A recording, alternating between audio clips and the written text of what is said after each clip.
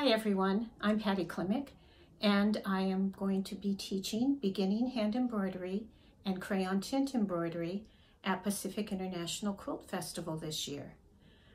The classes take place on Saturday, October 14th, and this is my first year teaching at PIQF.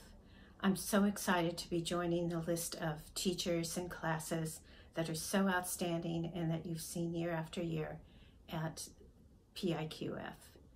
My first class, beginning embroidery, is going to be on Saturday from 9 a.m. to noon. You will be learning some basic stitches on a sampler. We'll start out doing a running stitch, back stitch, and then learn the outline stitch. Go on to chain stitch and lacy daisy, the loop stitches, blanket stitch, satin stitch, and then finally a French knot. Along with all of these stitches, you'll be learning my tips and techniques to make a really pretty sampler and become a successful embroiderer. You can take all of these basic stitches and apply them to my second class. It's going to be crayon tint embroidery. Crayon tinting is a forgotten technique that was really popular in the 1930s.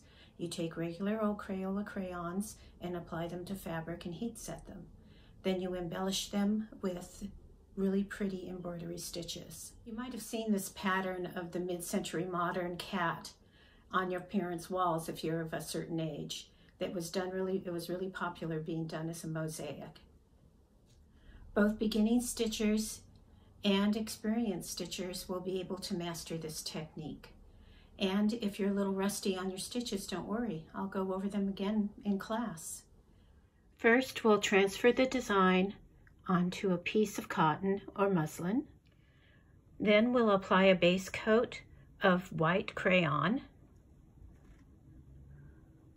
Start putting on the colors, heat set it, and then apply the embroidery that'll really make the colors pop.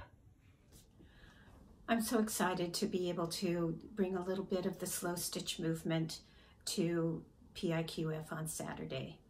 If you would like to put your machines away and come join us, please do.